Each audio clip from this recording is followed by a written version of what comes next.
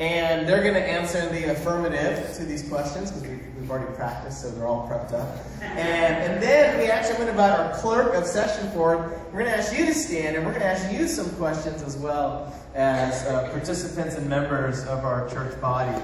And so I have some questions for you all. The first one's the longest one. And I ask you, who is Jesus Christ? And your response is, Jesus Christ is my Lord and Savior. And then this question, trusting in the gracious mercy of God, will you turn from the ways of sin and renounce evil and its power in the world? If so, say, I will. Will you be Christ's faithful disciple, obeying his word and showing his love? If so, say, I will. And lastly, will you be a faithful member of this congregation, sharing its worship and ministry through your prayers and gifts, your study and service, and so fulfill your calling to be a disciple of Jesus Christ? If so, say, I will. Friends, I'm going to invite our clerk of session forward, and we're going to ask you all to stand. And she has a few questions, actually one question for you. Good morning. I will ask the congregation a question, and if you agree, please say we will. Will we, as members of the Church of Jesus Christ, promise to guide and nurture these newest members by word and deed, with love and prayer, encouraging them to know and follow Christ? We will. We will. All right. Thank you. You guys can have a seat.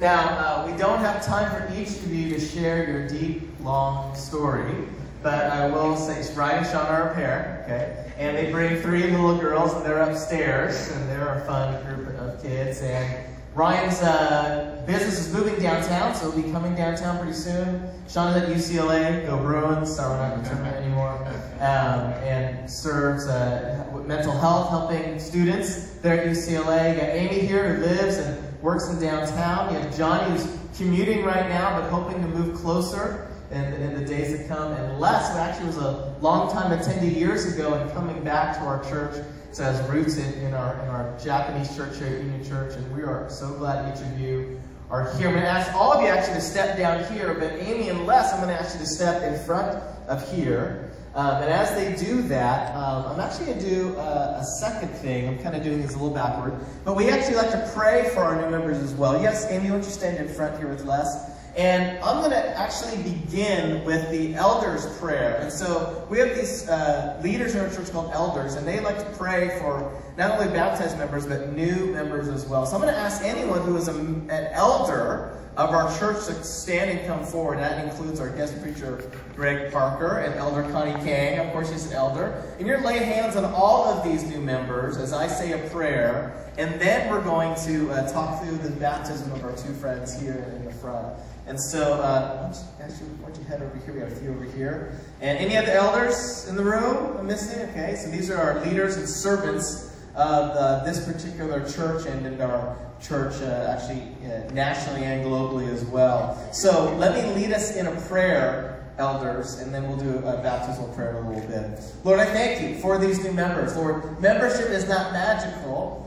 But in this day and age, they're saying, in a world that doesn't like to make commitments, we are committing not only to you, but a particular body of faith, in a particular place, with a particular history, with all of its quirks and all of its gifts and beauties.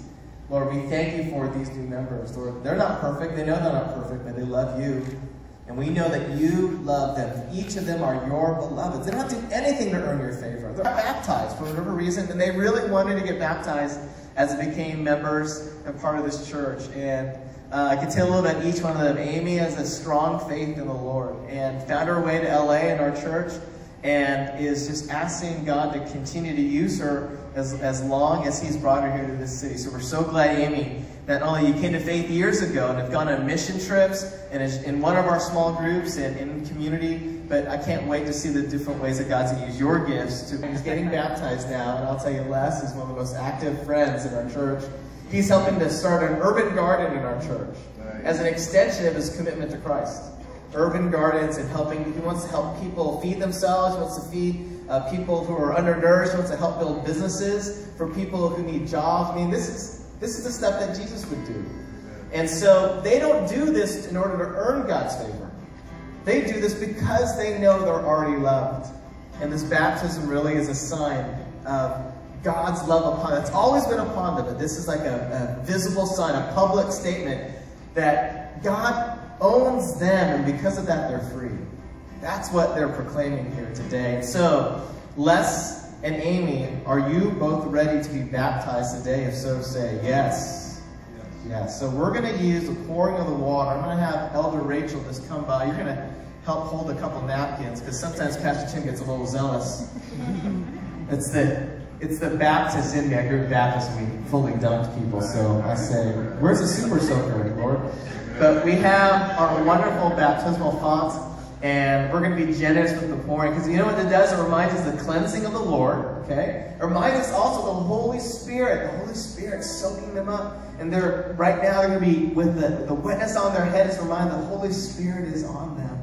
So exciting what this all means. It's not magical what this baptism does, but it is. It's not only a public proclamation, but it's a very real sacrament. Somehow the Lord is in this. He told us to do this. I don't know why, but I know there's something special about it. And we know that you too know that you are special and done already. And so, Les Hamasaki, I baptize you in the name of the Father, in the name of the Son, in the name of the Holy Spirit. In the same way God is using you to plant literal gardens, may He use you to plant seeds in people's lives of hope, of renewal, of goodness, in the name and the power of Jesus Christ. Amen. And Amy Zaporetsky, I baptize you in the name of the Father, in the name of the Son, in the name of the Holy Spirit. In the same way that God called you at a young age to Himself, may you be reminded that you are always His daughter. You are never alone. You are filled with the power of the Spirit. And He has called you here in the city for a purpose, to be a blessing. And may God bless you, Amy. And so, friends, I'm going to invite our Elder Rachel here to say a closing baptismal prayer. And would you please stand for this portion, if you would, and pray for Amy and Les. Lord God, I thank you today for allowing us to be a part of your family, Lord, and to witness of your children, Lord, getting touched and being closer to who you would have them to be. Lord God, I ask that you bless them both. Lord, that your Holy Spirit would just reign supremely in their life, Lord God. Lord, not only here in this church, but in their everyday life and wherever you may place them. Lord, as a church, I ask that you give us wisdom and encouragement and hope that we can pass along to not only those who have just been baptized, Lord, but to the new members here as well. All this we ask in your name. Amen. Would you two stand and please face everyone? I know all of you can't see them right here, but would you please join me in welcoming our newest baptized members of Union Church, Les and Amy. All the members are going to kind of hover around after the service in that little welcome area with the snacks. So would you please greet all of them? Ryan, Shauna, Johnny, Les, and Amy. Let's continue in worship. Thank you all.